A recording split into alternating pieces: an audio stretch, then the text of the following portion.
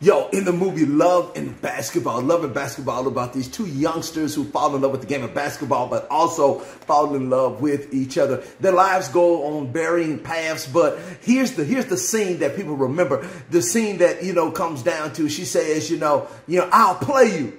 And he said, for what? And she said, your heart.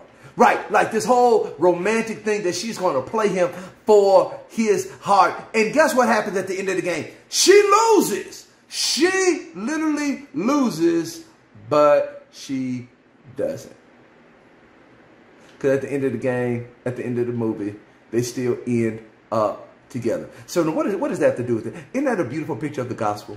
It's a beautiful picture of the gospel because guess what? Even though she lost, she still won. Why? Because she was going after the right thing. Even though she lost, she still won because she was going after the right thing. And too often in life, we go after the wrong things. We go after money. We go after fame. We go after popularity. We go after these things that have no eternal value. Listen what David said. David said this in Psalms 27. Psalms 27:4. One thing have I desired of the Lord, and that will I seek, that I may dwell in the house of the Lord all the days of my life, and behold the beauty of the Lord, and inquire in his temple. At the beginning, one thing have I desired of the Lord, that will I seek.